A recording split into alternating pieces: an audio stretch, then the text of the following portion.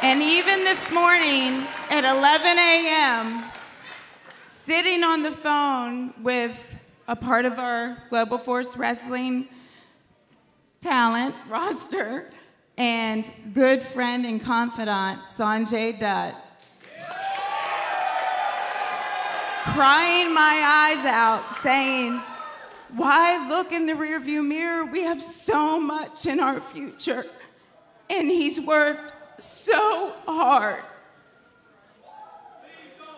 And Sanjay said, Karen, you may never understand this, but he didn't go out the way that he wanted to go out.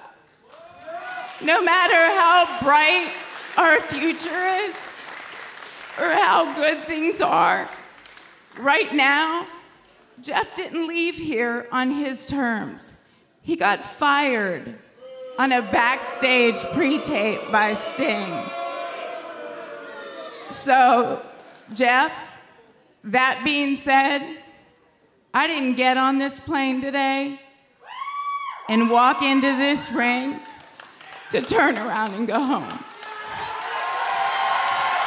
You are gonna leave this company on your terms.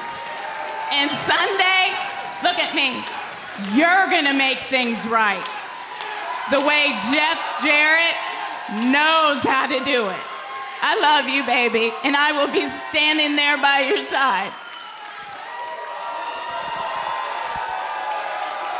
So you can bank on this.